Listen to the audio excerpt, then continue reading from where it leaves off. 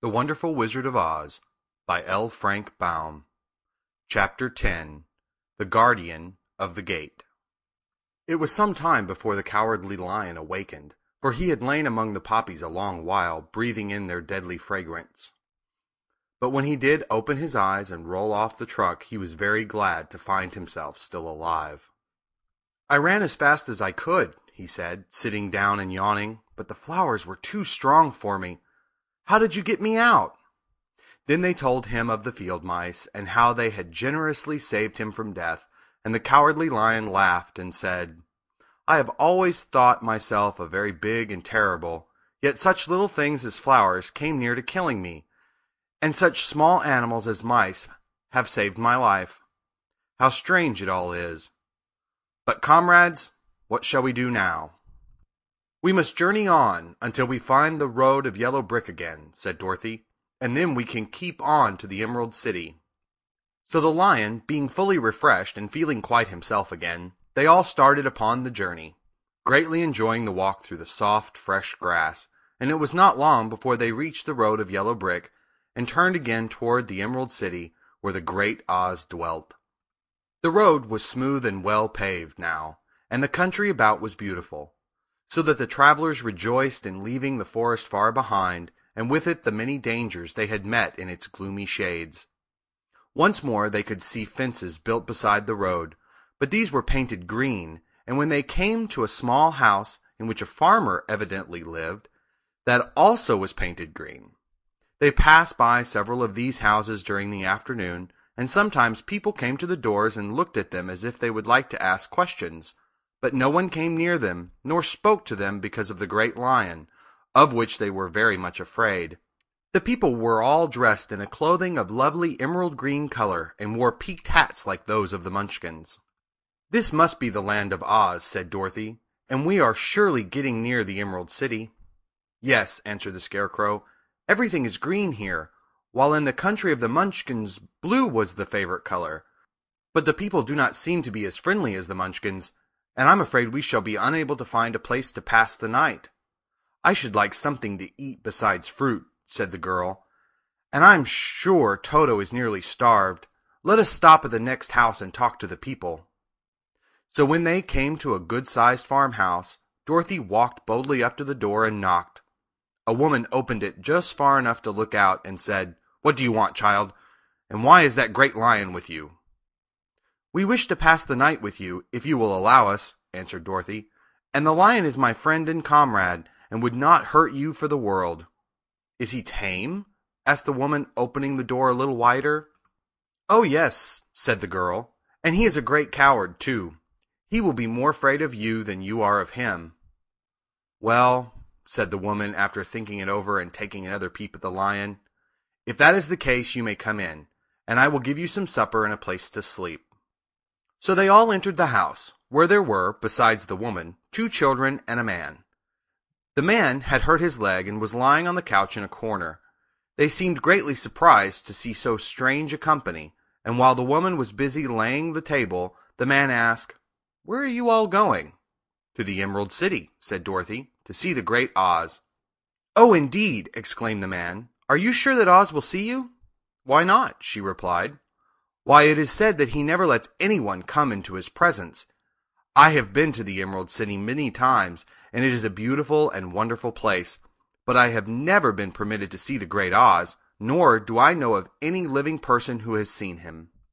"Does he never go out?" asked the Scarecrow. "Never. He sits day after day in the great throne room of his palace, and even those who wait upon him do not see him face to face." "What is he like?" asked the girl.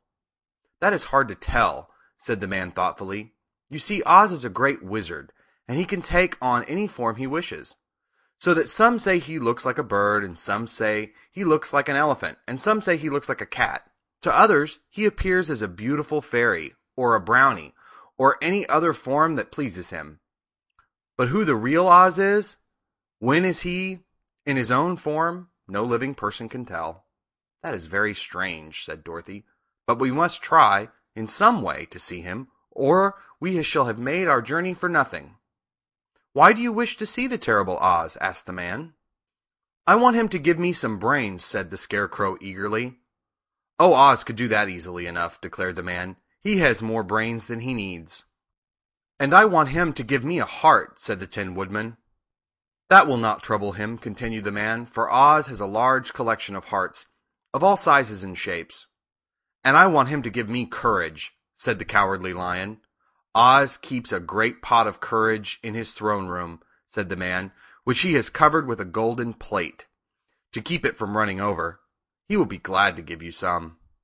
"And I want him to send me back to Kansas," said Dorothy. "Where is Kansas?" asked the man with surprise. "I don't know," replied Dorothy sorrowfully, "but it is my home, and I'm sure it's somewhere." "Very likely. Well, Oz can do anything, so I suppose he will find Kansas for you. But first you must get to see him, and that will be a hard task, for the Great Wizard does not like to see anyone, and he usually has his own way. But what do you want?" he continued, speaking to Toto. Toto only wagged his tail, for, strange to say, he could not speak. The woman now called to them that supper was ready, so they gathered around the table, and Dorothy ate some delicious porridge, and a dish of scrambled eggs, and a plate of nice white bread, and enjoyed her meal. The lion ate some of the porridge, but did not care for it, saying it was made from oats, and oats were food for horses, not for lions. The Scarecrow and the Tin Woodman ate nothing at all. Toto ate a little of everything, and was glad to get a good supper again. The woman now gave Dorothy a bed to sleep in, and Toto lay down beside her, while the lion guarded the door of her room so she might not be disturbed. The Scarecrow and the Tin Woodman stood up in a corner and kept quiet all night, although of course they could not sleep. The next morning, as soon as the sun was up, they started on their way, and soon saw a beautiful green glow in the sky just before them. "That must be the Emerald City," said Dorothy. As they walked on, the green glow became brighter and brighter, and it seemed that at last they were nearing the end of their travels. Yet it was afternoon before they came to the great wall that surrounded the city. It was high and thick, and of a bright green color. In front of them, and at the end of the road of yellow brick, was a big gate, all studded with emeralds that glittered so in the sun that even the painted eyes of the Scarecrow were dazzled by their brilliancy. There was a bell beside the gate, and Dorothy pushed the button and heard a silvery tinkle sound within. Then the big gate swung slowly open, and they all passed through and found themselves in a high arched room, the walls of which glistened with countless emeralds. Before them stood a little man about the same size as the Munchkins. He was clothed all in green, from his head to his feet, and even his skin was of a greenish tint. At his side was a large green box. When he saw Dorothy and her companions, the man asked, "What do you wish in the Emerald City?" "We came here to see the Great Oz," said Dorothy. The man was so surprised at this answer, he sat down to think it over. "It has been many years since anyone asked me to see Oz," he said, shaking his head in perplexity.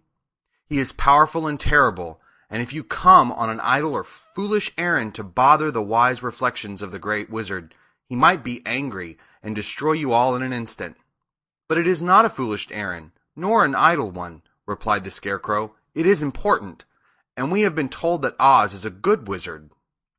"So he is," said the Green Man, "and he rules the Emerald City wisely and well.